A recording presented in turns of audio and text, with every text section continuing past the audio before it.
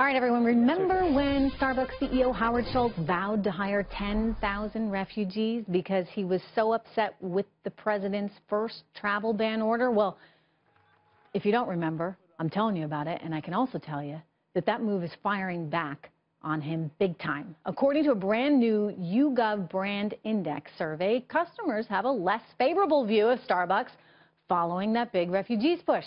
You know, this isn't the first time that Starbucks has tried to go political. Do you remember when they decided to have those plain red cups? You see them there for the holidays because they wanted to be accepting, they said, of all religions.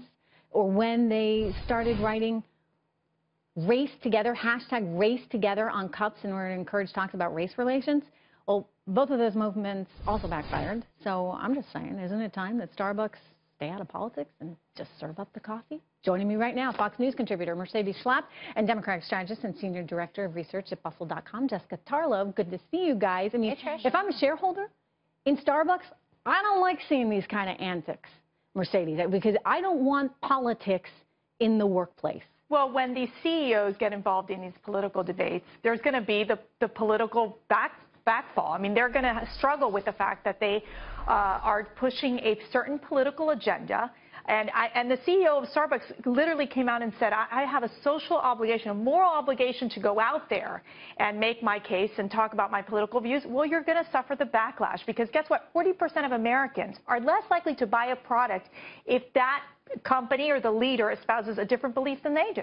You know, we've seen that the retail sector is struggling. Starbucks is part of that retail sector. We know coffee bean prices, coffee futures are going up, which makes it more challenging to make a profit if you're Starbucks, although they're still charging plenty for a cup of coffee. You know, so they're up against it in certain ways, Jessica. To make a political claim, to really, you know, stake out your territory politically, I know you're very liberal, but as a shareholder, can't you? I mean, if you own shares in Starbucks, wouldn't you be asking yourself, what is this company doing? I'm not completely sure, and listen, I don't own shares in Starbucks. I don't even actually drink coffee because I thought it would stunt my growth, which was obviously not going to be a problem. But what I would say here, I'm very tall, in case you haven't noticed that. But what I would say here is that I think that it is important for a lot of people, actually for Howard Schultz, to have advocated on behalf of the Syrian refugees and that point of view.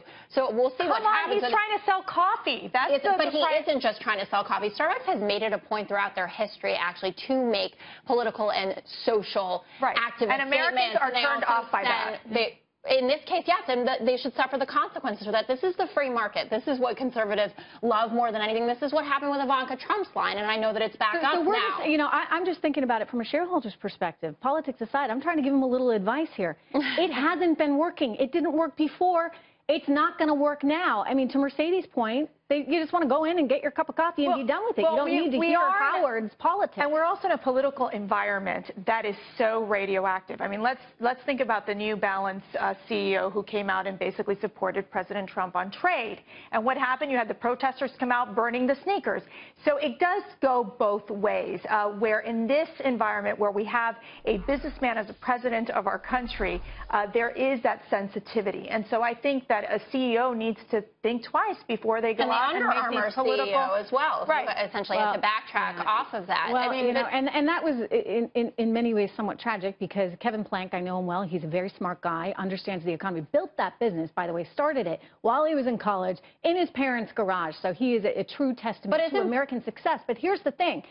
All he did was say, yeah, I think some of these economic policies make sense. And I'm sorry, Jessica, you know, again, politics aside, lower taxes, less regulation, any CEO is pretty much going to tell you that's good. Yes, but what I would say is, and I understand that, and we've seen people showing up on Trump's economic advisory boards, going to these meetings, who you wouldn't normally think. And in the beginning, when Peter Thiel came out and said, actually, I'm going full tilt for this guy, and you wouldn't expect it, actually, as a gay American and such a successful businessman, that he'd be backing him in that way, because we know how Silicon Valley is so liberal. But I would say that in these times, and with this particular president, this isn't just backing up liberals or being a Democrat. Donald Trump has advocated for policies that are much more extreme than what we've heard from other politicians. But you might think that. Of course, I don't agree. But you did. When he came out and said, this shows the divide of America. Said, we are calling for a total shutdown of Muslims coming to the United States. It wasn't the total shutdown of all Muslims. It was 7 countries. But that's what he said on the campaign trail. about what he said on the campaign trail is what people remember. All right, last word to Mercedes, and then we go. Well, the coffee did stunt my growth, apparently, because I'm only 5'3". But I think that it does not help these CEOs to be so politically vocal if they are thinking about their bottom line risk. And I think you're seeing that impact in the case of Starbucks. All right, and they run that risk. Yeah, good to see both you guys. Thanks a lot. You both look great, so no worries on all sizes accepted here at Fox Business. WikiLeaks